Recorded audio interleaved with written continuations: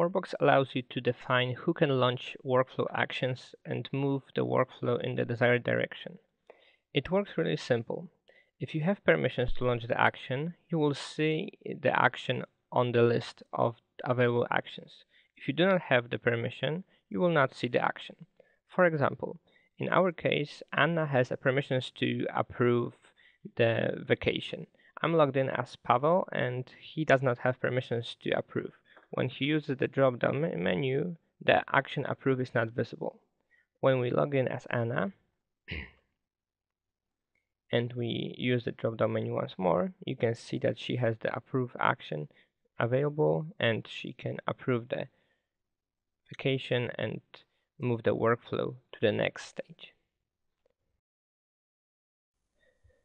Now I will explain how to configure action launch permissions. By default, Workbox gives everyone permissions to launch the action. In most cases, we would like to restrict action launch permissions to only a small number of users. Action launch permissions are assigned to workflow roles. We have two predefined workflow roles, all users and author, and also one additional role, approver. Currently, the approve action can be launched by everyone.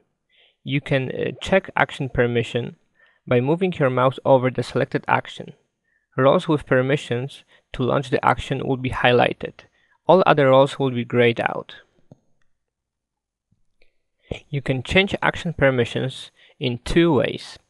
The simpler one is to drag and drop the role to the action. We'll give the approver rights to the approve action. If only the all users role was assigned to the action, then it will be automatically removed when you drag and drop another role. You can assign permissions for many roles to the same action. For example, let's allow author to launch the approve action as well. As you can see, now both the author and the approver can launch the approve action. Let's change that back so only the approver will be able to approve. We'll open the Action Properties window. There we have a permission button that opens the Action Permission window. You can see who has permissions to the action and who does not. To remove permissions for launching the action, you just need to uncheck the checkbox. Now you can see that only the approver has rights to launch the action. Action launch permissions are verified when the user views the item context menu or the item view form on the action launch activity or when using the web service to connect to Workbox.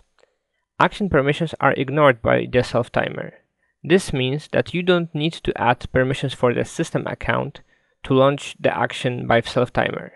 On the other hand, you need to grant the permissions for the system account when launching the action from outside the workflow, with activity from another workflow or with a web service.